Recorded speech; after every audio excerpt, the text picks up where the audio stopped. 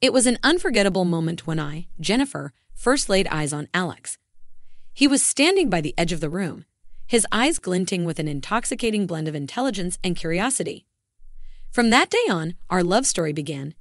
It was everything you'd imagine: breathtakingly romantic walks by the river, shared dreams beneath the stars, and conversations that left me captivated and yearning for more. One day, as we sat on our favorite bench overlooking the city, Alex looked into my eyes and told me he loved me. A myriad of emotions welled up within me: joy, excitement, a pinch of fear, but above all, a sense of security. When he proposed to me under the soft glow of the city lights, I didn't hesitate to say yes. But love, as beautiful and enchanting as it can be, sometimes paints over the cracks the flaws that make us who we are. I noticed one such flaw in Alex, one that would come to play a significant role in our future. Alex was stingy, not in terms of affection or time, but money. It wasn't long into our dating phase when I first encountered Alex's financial frugality. We had been shopping for a gift for a friend's baby shower, and I was surprised by Alex's reluctance to spend more than a few dollars. He meticulously calculated every expense, demonstrating a sense of stinginess that was surprising for a man with a comfortable income. "Alex, we can afford this. It's for our friend, after all," I'd said, attempting to reason with him. But Alex was firm, replying, "Jen, it's not about what we can afford. It's about the value of money." His obsession with money, I told myself, was perhaps due to his childhood. He had grown up in a family where every penny was accounted for, where necessities took precedence over luxuries. I reasoned his stinginess was his way of ensuring our secure future. My love for him was far greater than his one major defect. I chose to look past it, believing that love was about accepting your partner with all their flaws. So we ventured into our married life with a hope that was as bright as a summer's day. "Alex, you do know that I love you, right? And I accept you, all of you, even your stinginess," I told him one night, hoping he'd see my acceptance as a stepping stone for change. His reply was a soft kiss on my forehead and a whispered, "I love you too, Jen."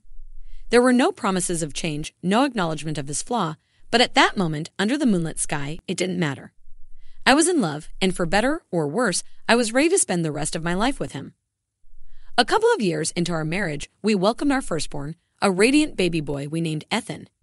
2 years later, our family grew with the arrival of our beautiful daughter, Grace. With each passing day, my love for Alex deepened as I watched him become a father, nurturing our children with love and patience. However, Alex's frugality continued to cast a shadow over our happiness. He insisted on pinching pennies, even when it came to the needs of our children. His salary as a school teacher was meager compared to my earnings as a project manager in a leading tech company, yet he refused to let me spend more on our family. "I don't understand, Alex," I voiced my frustration one evening after a long argument about upgrading Ethan's old crib. "Why can't we spend a little more for our children's comfort? We can afford it." But his answer was always the same. "Jen, it's not about what we can afford. It's about teaching our children the value of money." No matter how much I argued, Alex remained unbudged, and I found myself carrying the financial responsibility of our household. However, my love for Alex was unwavering, and I convinced myself that perhaps he was right. Perhaps we were securing a better future for our children by saving. Around this time, Alex's mother, Mrs. Madison, moved in with us. She was a kind woman with a heart as warm as a summer breeze. Mrs. Madison was elderly and needed care, and I happily took on the responsibility. Despite Alex's insistence that we didn't need to take on the added expense of caring for his mother, I loved her as my own. And she loved me back, treating me like the daughter she never had. Moreover, she doted on her grandchildren, making her presence in our house a source of joy and warmth. "You're too kind, Jen," she would often tell me, her eyes welling up with gratitude. "No, Mrs. Madison," I'd reply, "I'm just doing what any loving daughter would do."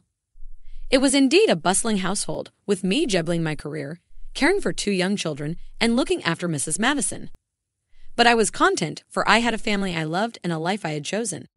It was during these years, as I watched our children grow and saw Mrs. Madison's health gradually decline, that I realized the essence of love. It was not just about acceptance and compromise, it was also about selflessness and sacrifice. I saw it in the way I worked extra hours to ensure a comfortable life for my family. I saw it in how I overlooked Alex's stinginess, believing in our shared dreams of a secure future. And I saw it in the tender care I provided Mrs. Madison, knowing that she was as much a part of our family as Alex and our children. This chapter of my life, though fraught with challenges, was nonetheless filled with love, and that made every moment worth it. One sunny afternoon, life took a sorrowful turn. Mrs. Madison, my beloved mother-in-law, took her last breath. The house, once filled with her laughter and warm stories, now echoed with the silence of her absence. My heart was heavy with grief, and I saw a sadness in Alex's eyes that mirrored my own. In the midst of mourning, I found solace in my children. I held Ethan and Grace close, their innocent smiles a balm to my aching heart. I wished for them to remember their grandmother as the vibrant, loving woman she had been, not the frail shadow she had become in her last days. "I miss Grandma," Ethan whispered to me one night as I tucked him into bed. "I know, sweetheart, I miss her too," I said, a lump forming in my throat. "But remember, she's in a better place now." While we were still grappling with this loss, life dealt us another blow. My own mother fell sick. It was a sudden, harsh disease that struck out of nowhere. She had always been active, her vitality belying her age. But this illness rendered her weak and in need of care. "Jen," she said weakly over a phone call, "I don't want to be a burden, but I need your help." "You're never a burden, Mom," I assured her, my heart aching at her frail voice. "You took care of me when I needed you, and now it's my turn to do the same." I discussed the situation with Alex. I told him about my decision to have my mother move in with us. He listened silently, his face impassive. I expected understanding, support. I expected him to stand by me like I did when his mother needed us. But his reaction was a bolt from the blue. "Jen," he said, "we've barely managed to find balance after my mom's death. Bringing your mom here, taking on her care, it's going to upset that balance." I was taken aback. "Alex, she's my mother. She's ill. I can't abandon her." "I'm not asking you to abandon her," he replied. "I'm just asking you to consider the burden." I could not believe what I was hearing. This was the man who loved me, the man who had seen me care for his mother in her final days. I couldn't help but feel betrayed. And yet, my decision was resolute. "Alex," I said firmly, "my mother will move in with us. I will care for her just like I cared for your mother. And I hope, for the sake of our love, you'll find it in your heart to support me in this." Despite the growing chasm between us, I was determined. I was going to do for my mother what any loving daughter would do. The challenges were daunting, but my resolve was unwavering. A week later, my mother moved in. The moment she entered our home, wheeled in by a nurse, I could see a change in Alex. His usually warm eyes had turned cold, his welcoming smile replaced by a grim line. "Alex," I called out as I wheeled my mother into the living room, "come say hello to Mom." He glanced at her, then at me, and then returned to his newspaper, muttering a half-hearted hello without making eye contact. I was stunned. This was not the man I had fallen in love with, not the man who had claimed to love me in sickness and in health, for better and for worse. My heart pounded in my chest as I watched him dismiss my mother, his mother-in-law, with such disdain. Turning to my mother, I said, "I'm sorry, Mom. Alex he's just having a rough day." My mother squeezed my hand, her eyes filled with understanding. "It's okay, honey. Don't worry about me." But I was worried. Not just about my mother, but about my husband, my marriage, my family. I realized that I could no longer overlook Alex's selfishness, his lack of empathy, his inability to reciprocate the love I had shown his mother. That night, after ensuring my mother was comfortable and the children were asleep, I sought Alex out in our bedroom. He was lying in bed, staring blankly at the ceiling. "Alex," I began, my voice trembling with the weight of my emotions. "We need to talk." He turned to look at me, his expression inscrutable. "About what?" "About us," I replied. "About my mother. About your attitude." "I've already told you, Jen," he retorted, his voice ice cold. "I don't think we need a new burden in our lives." "A burden?" I echoed, unable to comprehend his harsh words. "My mother is not a burden, Alex. She's family, just like your mother was. And I need you to understand that." Alex sighed, rolling his eyes. "I didn't force you to take care of my mother, Jen." "That's not the point, Alex," I shot back, feeling my temper rise. "The point is that when someone you love is in need, you help them. You don't abandon them. You don't see them as burdens." We argued back and forth, our words echoing in the silent house. My pleas for understanding met with his stubborn refusal to see beyond his selfish perspective. It was a long, grueling conversation that left me exhausted and emotionally drained. But it was also a conversation that opened my eyes to the painful truth. I had made a life with a man who was unable to comprehend the value of compassion, the essence of family. And that realization was a bitter pill to swallow. The next morning, I woke up to an ominous silence. Alex was sitting at the dining table, his breakfast untouched, his gaze fixed on the empty chair across him. The tension was palpable as I approached him, the echo of last night's argument still lingering in the air. "Alex," I began, my voice faltering, "we can't just ignore what happened. We need to." He interrupted me with a harshness that took my breath away. "I've been thinking, Jen," he said, his voice brittle, "and I've realized something." I held my breath, my heart pounding in my chest. "What? What have you realized, Alex?" "That it's me or her," he said, his gaze finally meeting mine. His eyes were cold, devoid of the warmth and love that had once drawn me to him. "Alex, that's not fair," I stammered, my mind racing to comprehend his words. "You can't ask me to choose between you and my mother." "I can," he said simply, "and I am." My world spun as the impact of his words hit me. He was asking me to choose, him or my mother, my husband or the woman who gave me life. It was an impossible choice, a heartbreaking dilemma. And yet, the answer was crystal clear. I choose my mother, Alex," I said, my voice trembling. "I choose my mother and our children." There was a long silence as Alex stared at me, his expression unreadable. And then he nodded, standing up from the table. "Fine," he said, his voice void of emotion. "You can have the kids." The day we moved out of our shared home and into my mother's was a bittersweet one. As I packed up our lives into boxes, memories flooded me, our wedding, the birth of our children, the countless shared moments that make up a shared life. I watched as our children, Emma and Matthew, ran around, picking up their toys and books, too young to understand the implications of our departure. Before we left, I found Alex sitting alone in our now barren living room. He seemed lost, his gaze focused on the spot where our family portrait used to hang. I approached him, holding back tears. "Alex," I said, my voice barely a whisper. "This doesn't have to be the end for us. We could still work this out, for us, for the kids." His gaze met mine, and for a moment, I saw a flicker of the man I had loved. But it was gone as quickly as it came. "You've made your choice, Jen," he said, his voice filled with resignation. With a heavy heart, I led our children out of the house that had once been our home and into the uncertainty that lay ahead. Adjusting to life at my mother's was a challenge. The kids missed their father, their routines, their home. My mother, still weak but determined, did her best to make us feel comfortable. I threw myself into my work, into taking care of my children and my mother, hoping to drown out the ache in my heart. Despite the difficulties, there was a newfound peace in our lives. The constant worry about pleasing Alex, about balancing our finances, had vanished. Instead, there was a simple, raw honesty to our life now. It was just my children, my mother, and me. And we were determined to make the best of it. My mother's health began to improve, her once sallow complexion replaced with a healthy glow. The kids started settling in, finding joy in the little things, like helping their grandmother in the garden or baking cookies on a Sunday afternoon. And I began to rediscover myself. I found strength in my independence, in my ability to care for my family on my own. In the stillness of the night, when the kids were asleep and my mother rested, I would find myself alone with my thoughts. I missed Alex, I couldn't deny that. But I also knew that I had made the right choice. Months after our separation, I heard news about Alex through a mutual friend. She told me of how he'd started seeing a new woman, someone he'd met at a local bar.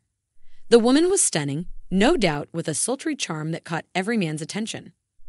Alex, despite his usually guarded nature with money, seemed to be lavishing her with gifts and experiences. "Jen," my friend said cautiously, "he's sold the house." I froze, my heart pounding. "What?" "He said he wanted a fresh start. He sold it and moved in with her. It looks like he's spending quite a lot on her." I couldn't believe it. Alex, the man who'd barely spent a penny on me or the children, was spending all his money on a woman he'd just met. A few more weeks passed before the final blow came. Through the same friend, I learned of Alex's misfortune. His new love, the woman he'd lavished all his money and attention on, had betrayed him. She'd taken his money, his heart, and fled. Left him with nothing but a drained bank account and a shattered ego. He reached out to me then, a broken man seeking forgiveness and refuge. We met at a coffee shop, a neutral location that held none of our shared past. He looked older, his eyes haunted by the mistakes he'd made. "Jen," he said, his voice breaking. I messed up." I replied, keeping my voice steady. "You gambled everything away, Alex." He nodded, his eyes filled with regret. I thought I could start fresh with her. But I was wrong. It took everything within me not to scream at him, to demand why he couldn't have started fresh with us, his own family. But I held my composure, knowing that this was not the time for anger. "Alex," I said, my voice soft but firm, "you made your choices, and now you have to live with them." In the months that followed our move, my mother's health took a turn for the better. It was a slow and steady improvement, each day bringing her more energy and color. One day, I returned from work to find her standing in the kitchen, preparing dinner. My heart leaped at the sight. "Mom," I said, rushing to her side, "you should be resting." She waved me off, a small smile playing on her lips. "I've been resting for months, Jennifer. It's time I did something useful." From then on, she became more active, taking part in the children's activities and even accompanying me on the occasional grocery run. Her spirit was indomitable, a beacon of hope and strength for us all. Our children, Emma and Matthew, started to bloom in this new environment. They no longer walked around with heavy hearts and confused eyes. Instead, their laughter echoed through the halls of the house, their smiles were brighter, and they enjoyed every moment with their grandmother. One night, as we sat down for dinner, Matthew looked at me with serious eyes. "Mom," he began, "I miss Dad, but I like it here. I like having Grandma around. It's nice." Emma, always the quieter one, nodded in agreement. "I like it too," she added. Hearing their words, my heart swelled. Yes, we had lost much, but we had also gained so much more. We had each other, and we were stronger and happier for it. My mother, now a cornerstone of our little family, raised her glass. "To new beginnings," she toasted. We clinked our glasses together, the sound echoing throughout the house, a testament to our resilience, to our new life. One day, as I was dropping the children off at school, I noticed a figure standing near the gates, a figure that was all too familiar. Alex. He looked older, more haggard than when I had seen him last. His once smartly combed hair was disheveled, and his clothes were in disarray. "Jen," he greeted me as I walked up to him. His voice was hoarse, lacking the confidence it once held. "Can we talk?" My heart was a mix of emotions. Anger, bitterness, a tinge of pity, but most of all, a strong sense of resolve. "All right, Alex," I replied, keeping my voice steady. "Let's talk." We sat in silence for a while, watching our children mingle with their friends before school started. When he finally spoke, his voice was barely a whisper. "I'm sorry, Jen," he said, his voice heavy with regret. "For everything." I studied him for a moment, the man I once loved, who had let his selfishness tear our family apart. A part of me wanted to comfort him, to soothe his guilt, but I knew that was not my place anymore. "Alex," I began, choosing my words carefully.